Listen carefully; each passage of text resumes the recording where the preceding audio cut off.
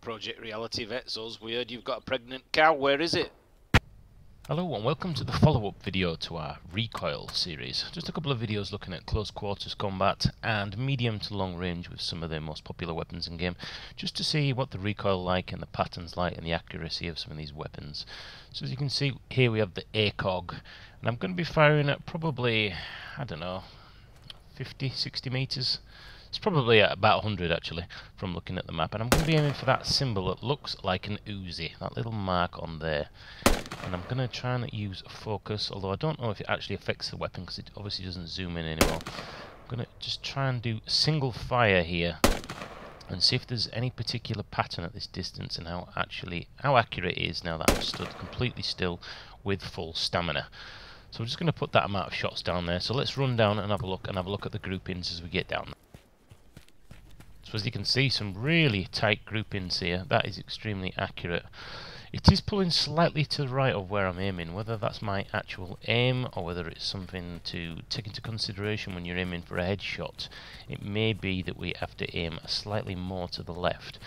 But we'll look at that in a little bit more detail as we start to put some more shots down range, and we'll start to work out where the groupings are, and we'll have a look at prone and firing as you would normally in game, which is obviously not this relaxed in single shot fire mode.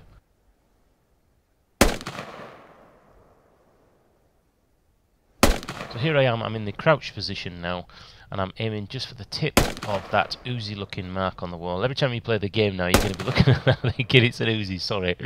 It's going to make your mind constantly be thinking of it. And I can already see through the sight that this grouping is very tight indeed, my goodness me. So as you can see, the difference between actually standing up and kneeling down is actually quite drastic. Let's get down there and have a look. Yep, and as you can see, extremely tight grouping. That is a headshot every single shot, but again it is pulling to the right. This may be, I don't know, maybe it's difficult to say what the problem is there. Maybe it is the weapon, or is it me? Not sure.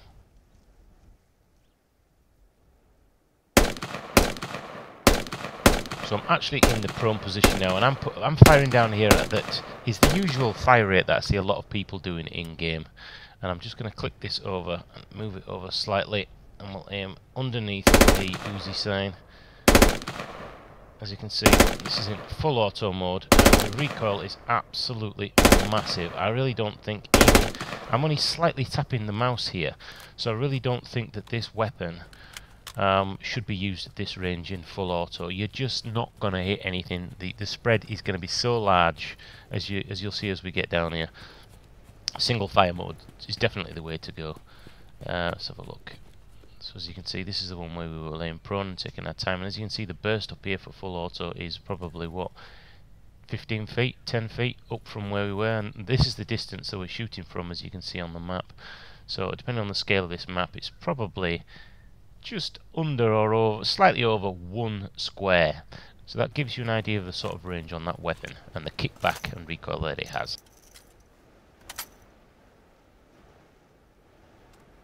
Okay, everybody's favourite weapon, it's certainly my favourite weapon in other games, the saw, and I'm only going to be using this one in the prone position because you don't really want to be firing this unless it's close quarters and you're running into a compound blasting everything. You're just not going to get the range, so I'm literally just touching the mouse here, one little click, and I'm aiming just above that archway, and the focus runs out very, very quickly. So I see a lot of people engaging with this like a hosepipe, like it's a mini chain gun on the side of a Black Hawk. It's not, it's a suppressive weapon. The accuracy I do feel should be a lot better. I mean, look, the spread is massive here. And I am aware, before people say, that the devs have mentioned on the forums that they are going to be looking into all the recoil patterns and everything else, the kickback and everything else. This is pre-alpha.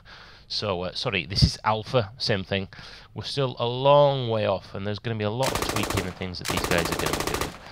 So here I am, this is how a lot of people use it, the absolute spray, and as you can see, it goes completely over the building. That's me not using any mouse correction, whereas on the left now, I'm pulling down on the mouse, trying to control the recoil a little bit. As you can see, at this distance, a lot of people, spray and pray, hoping to get those Taliban kills. So if we just jump down here now and have a look, we shall see how bad this spread is and what the chances are you actually getting a kill when you open up.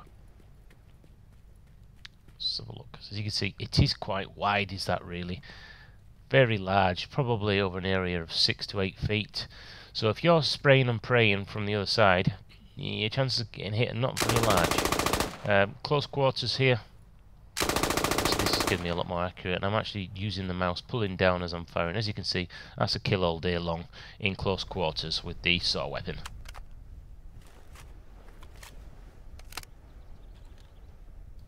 So now we move on to one of these, basically a sniper rifle for the Taliban, and I'm only going to again use this in prone. It's not really the sort of weapon you're going to be using at close quarters, and I'm going to be aiming at the centre of that archway down there.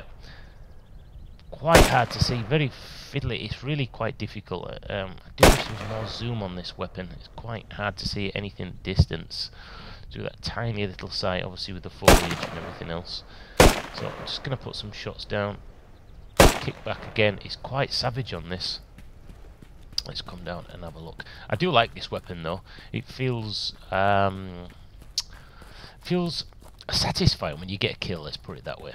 Well, as you can see, that is very accurate. That's multiple headshots there. I think it's probably going to be 2 to the chest. We'll put them down, but no complaints about that whatsoever.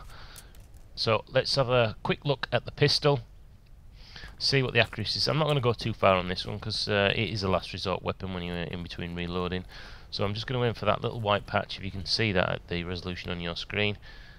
And there is no focus on this, so there is no steadying or anything like that. So I'm struggling a little bit to pull it back in after each shot. Let's get some shots down there.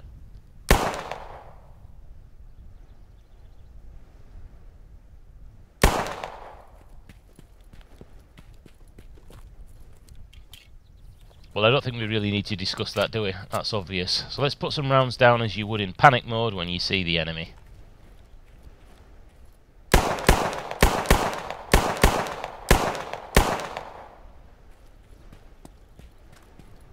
Again, a little bit of spread, but again, that's a kill, definitely. Quite a good group in there on there. Anyway, this has just been a really quick look at some of the recoil patterns in Squad. As we know, everything's going to change, but for now, if you want to know what it's like, the accuracy and everything, this has been the video for you. Thanks for watching. There's more videos coming on, lots of different interesting aspects in the Squad universe. And let's get everybody else we know squadified, and I shall see you on the battlefield. Thanks for watching. I've been Para. Bye-bye.